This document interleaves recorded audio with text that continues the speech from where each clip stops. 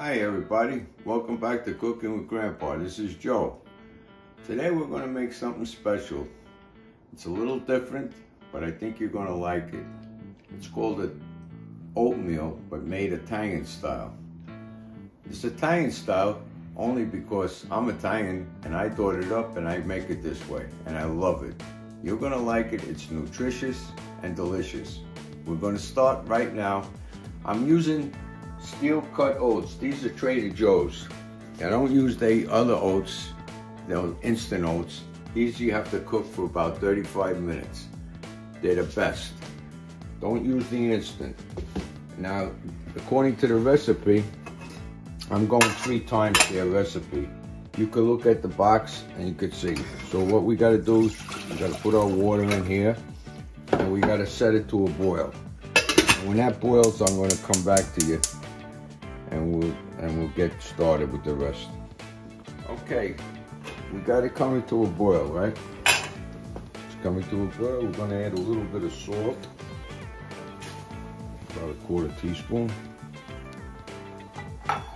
And according to the directions on the box, we're going to throw in our oatmeal. So give it a stir. Make sure nothing's sticking to the bottom. And what I'm going to do right now is I'm going to put this on the simmer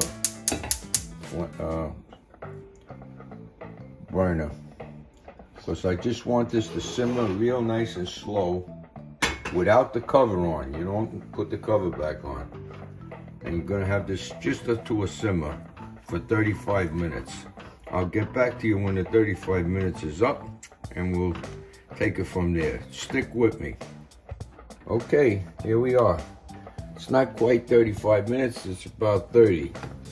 But we got it to the consistency that we want. It's almost like polenta or grits, cornmeal. I love these kind of cereals.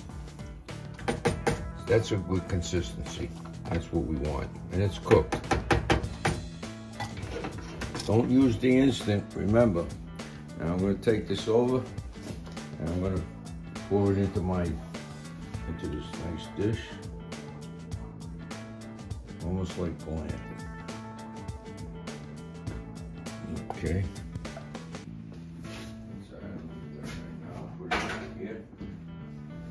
Now you can use all the vegetables that you like.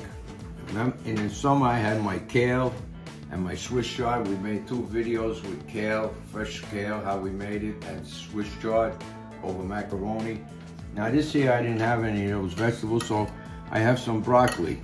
I steamed them up, putting it in here, nice like this. Oh, before I do that, I wanted to put my olive oil in a little bit and mix it up. Give it a nice shot of nice virgin olive oil. Instead of butter, we're using olive oil. That's what makes it Italian instead of American. And then we put our broccoli or whatever vegetable you like. Kale, Swiss chard, spinach. Mix it up. Give it a little mix. And then you add your little pecorino romano. How can you go wrong with this like this? I'm not telling you. You're gonna love this. Look at that. That's nutritious and delicious. You're gonna love me. Stick with it. Your doctor's gonna love it too. Okay. Thanks for watching. Don't forget to subscribe. Don't forget our other videos up here. And also get notified. Ring the bell. Thanks for watching.